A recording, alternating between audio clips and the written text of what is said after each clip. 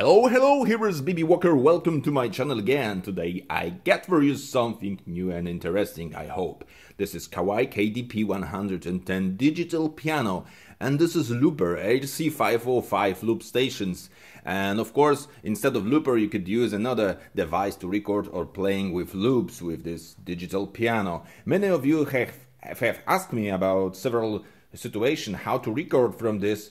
Could be used USB or something. So today I will explain you the both setup with the headphones to playing, in silence, or with the speakers. So I will show you all the cables and stuff. So let's get started. Alright, so at the beginning let's go down deep to the piano. Here we get the phone's output. There are two phones output. One is a 1/4-inch jack, and this is 1/8 jack. In Europe it's called 3.5mm stereo jack. So I have a cable which gives me a connection. It's 2-wire cable stereo, this 1/8-inch, and it's changed into, let me show you in here, in two 1/4-inch mono jacks.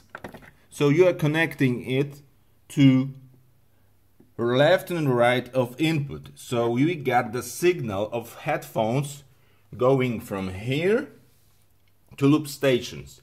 Unfortunately, in this model, there is no line output, so we need to use the phone's output. We don't have any other possibility. Also, the USB port is used only for MIDI.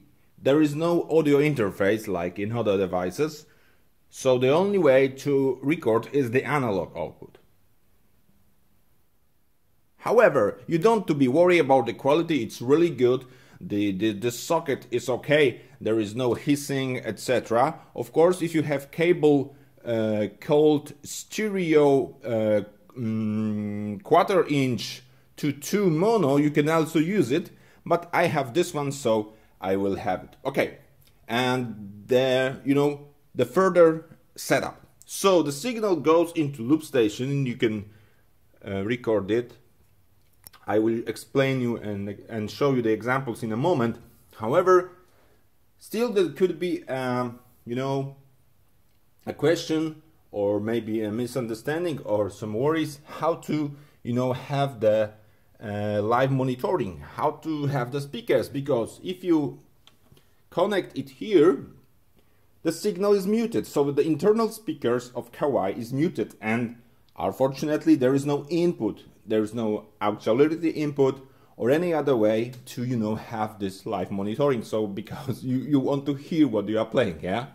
So to do this, you can use the phone's output of the loop station, because loop station has this great signal through, so everything which shows on input goes to output.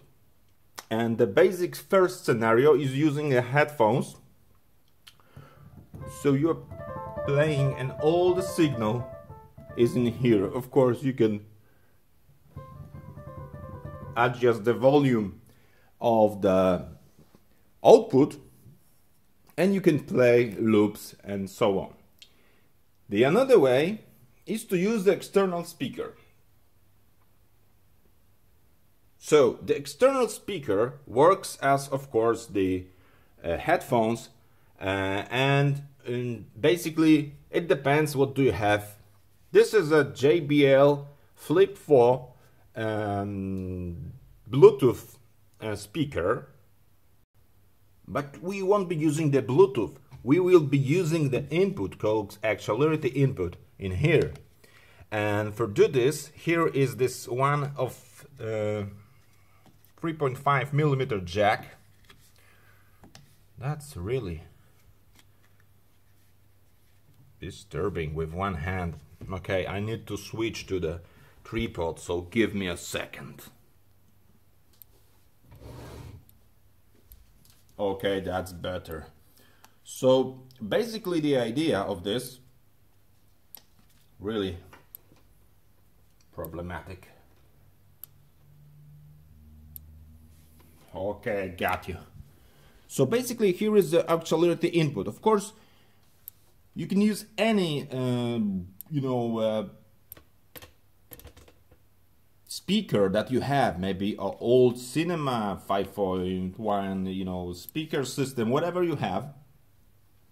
And basically the cable that you need is a stereo. This is this 1/8" 3.5 millimeter in Europe. So you are plugging it in, into auxiliary, and the second goes into phone's output. However, the phone's output is a 1/4" jack, so you need this switch, or maybe you have a speaker system that could allows you to use a 1/8 directly. Okay, and now I will enable the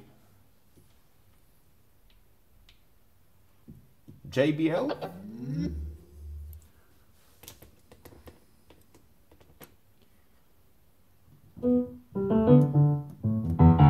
And we have this, live monitoring, so we are good to play without headphones. Of course, the headphones, you just sit down and play. Okay, so let's try to do some loops for a demonstration purposes, because and there is a little bit disturbing thing, which is this the speaker has a noise gate, and there is some kind of delay. It's not a latency, because this is not a latency. It mutes the sound a few milliseconds before it starts, and then it's synchronized. So I will show you something. Okay.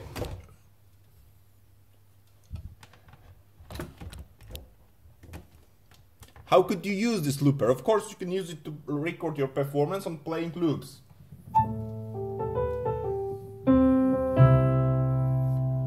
So I will change the tempo to 100 maybe. Of course, if you are interested about the looper itself, please refer to the description. There is a lot of videos about it. And we also edit the rhythm and go to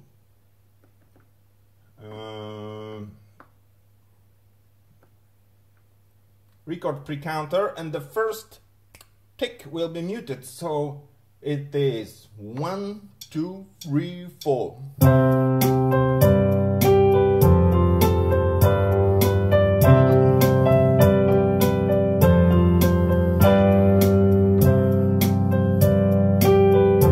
And this is our loop, the first take. Let's improvise.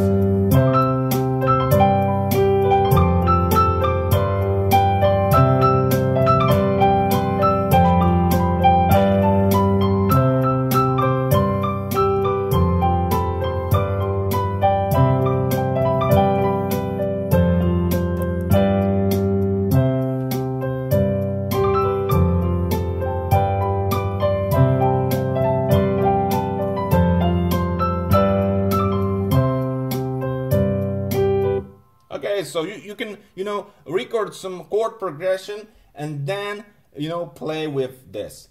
Please refer to the video description. There is another possibilities. How could you use a computer and MIDI to make this looping and then playing with MIDI? This is fully digital audio sampler. So basically all this looping is in here as a WAV files. You can move it to computer, to your DAW software, and then playing with it and make the final arrangement. Or just you can do this final arrangement here, because you have this sliders, so you can set the volume and so on. So let's record another take and maybe some improvisation, and then to give you some ideas how you could use looper. 1, 2, 3, 4.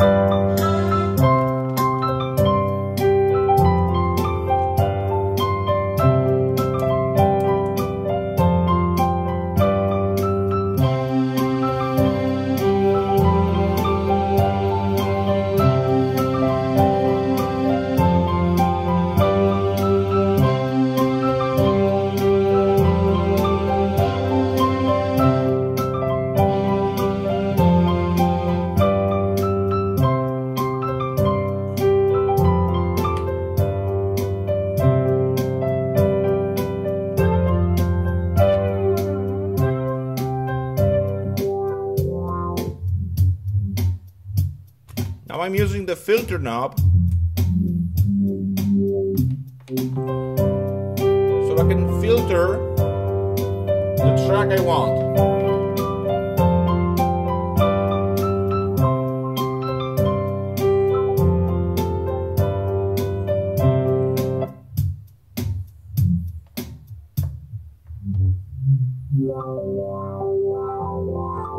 We could disable the rhythm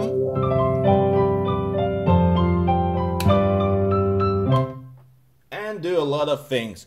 Okay, so I think it's all for now for this demonstration video. I was, intended to show you the cabling, the stuff that you can do with a looper in your home and digital piano. And it is also the way to record the performance. If you don't have a looper, if you don't want to spend a lot of money for a loop station, you could use a computer and line input in computer. However, there are a little bit worse quality in inputs. However, in this, you'd have any other options. You need to record analog to digitally converted signal from the phone's output.